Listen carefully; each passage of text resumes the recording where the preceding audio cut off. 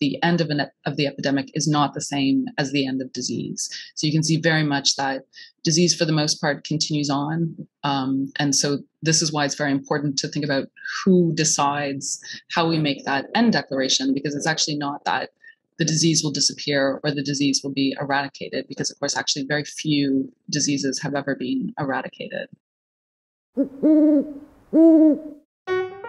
Hello, I'm Katrien Devolder. This is Thinking Out Loud, conversations with leading philosophers and sometimes other academics from around the world on topics that concern us all.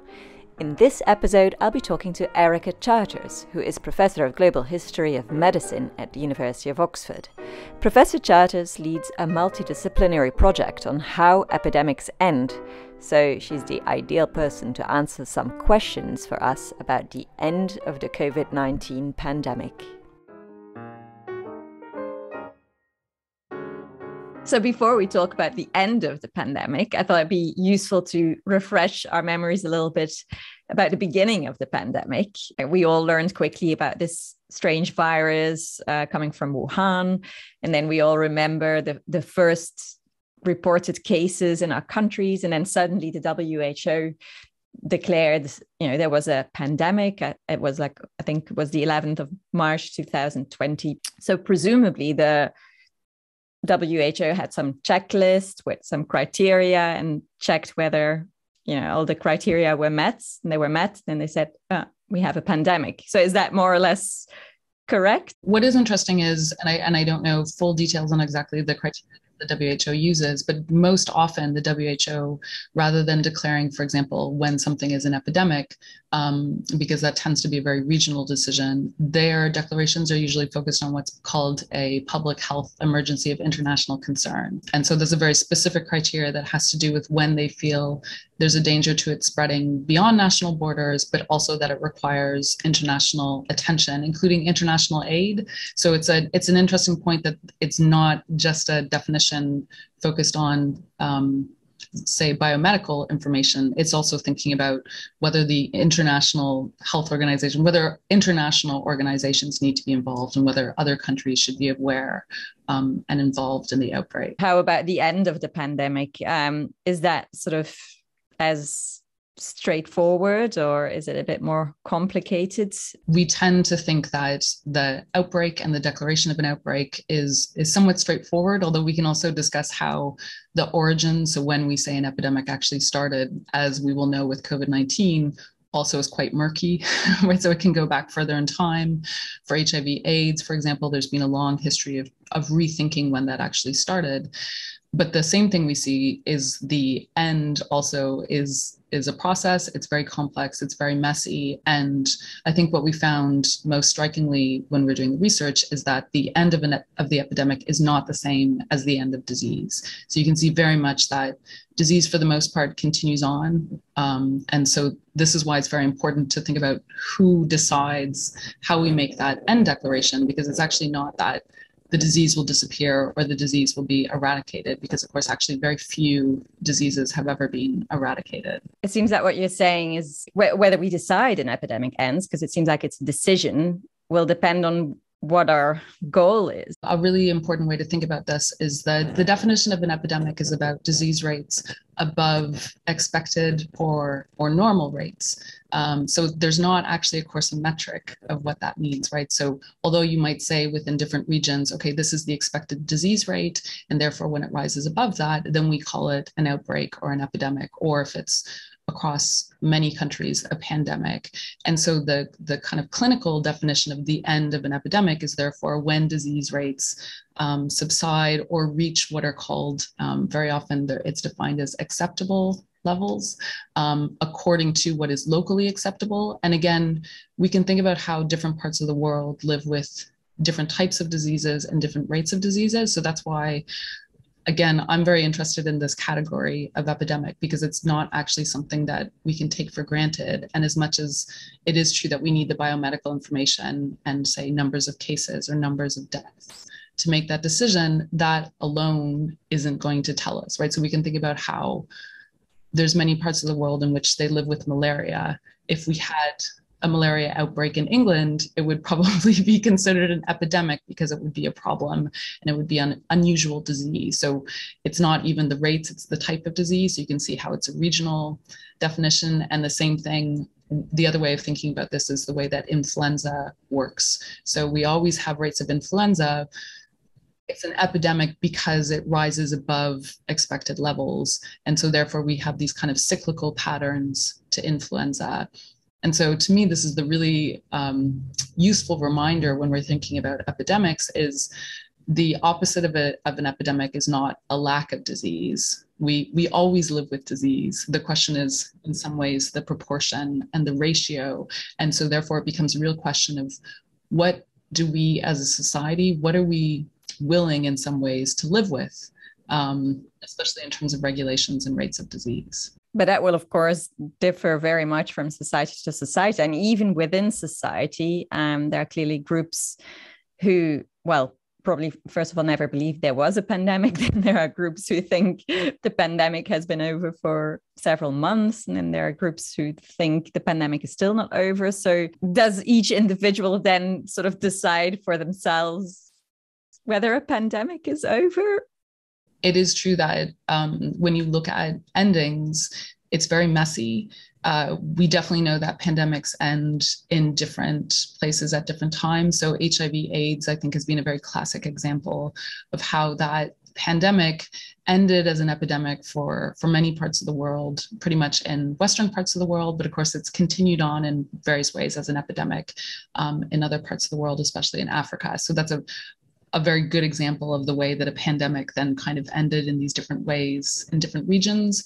But I think you're right that even within one society, the ending is very messy. It's something that I found really fascinating in the project is this is not really about consensus and there's not one single answer. In fact, there's going to be a lot of competing definitions.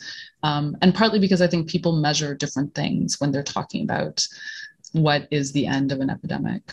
And people have different values. So you could think of maybe the UK, where people's liberty is valued quite highly. And then maybe if I think of some Asian countries, maybe where public health is valued much more compared to liberty.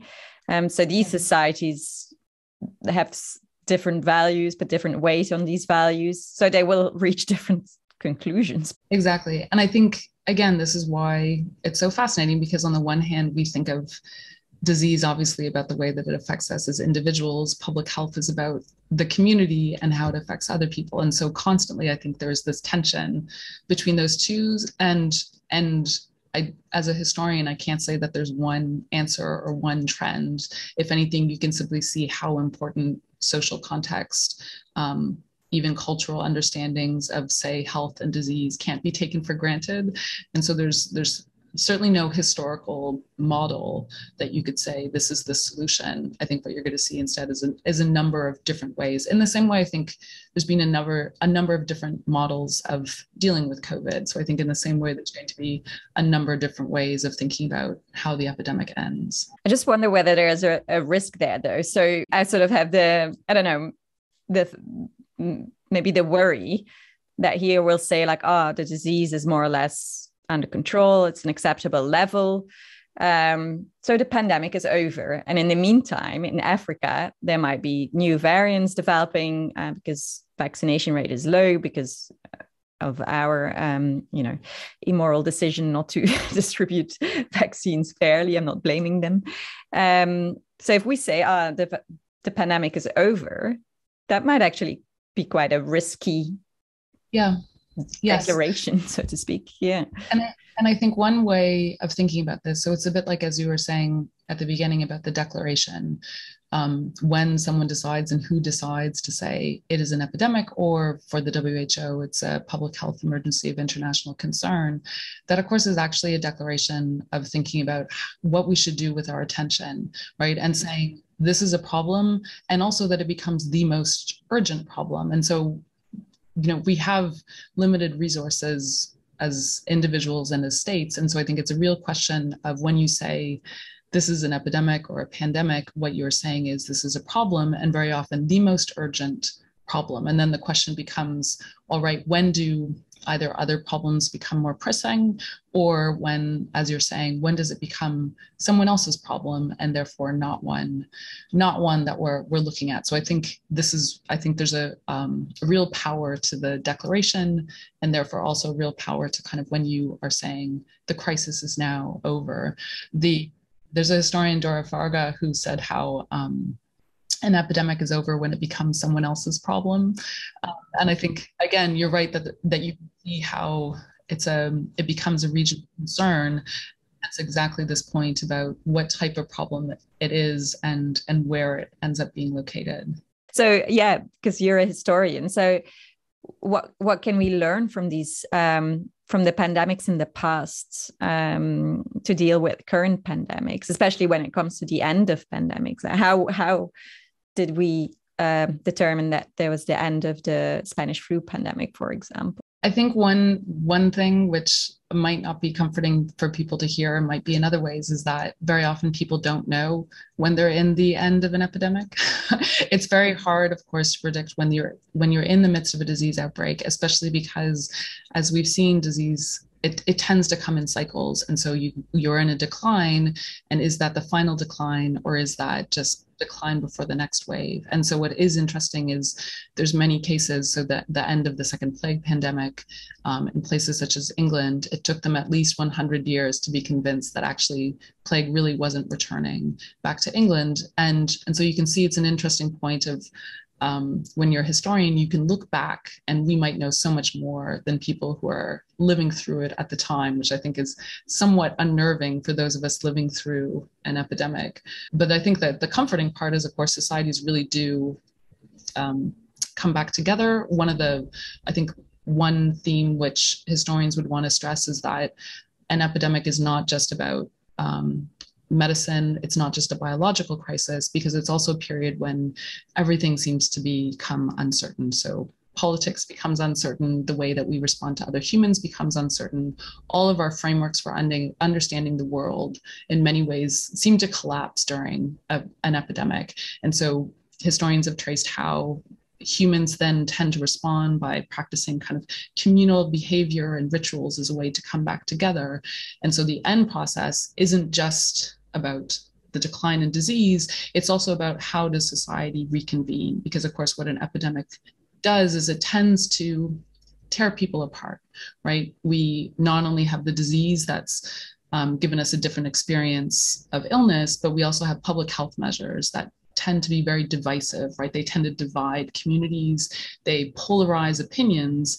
And so this end process also needs to be one in which there's a kind of social and moral restitution and a way of how do you rebuild communities and rebuild trust, which very often has been eroded. And I will say, look, the cholera epidemics in the 19th century, there were very violent uprisings. And so in that sense, we can take some comfort from history in knowing that even though things have been very difficult, there's been much more, there's been epidemics that have been fundamentally troubling to societies, and humans have come back together after them. If you liked this interview, don't forget to subscribe to the Practical Ethics channel on YouTube.